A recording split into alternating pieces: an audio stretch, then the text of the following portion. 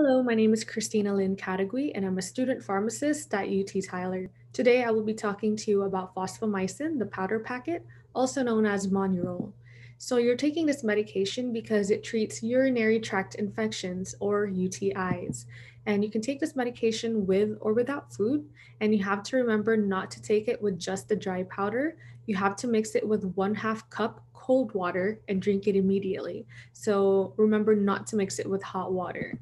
And if you miss a dose, since only one dose of this medication is needed, if you forget about it, just take it as soon as possible. And some side effects that can occur are headaches, vaginal itching or discharge, diarrhea, or upset stomach. And you can report these side effects to your doctor for medical advice, or you can also report it to your national health agency.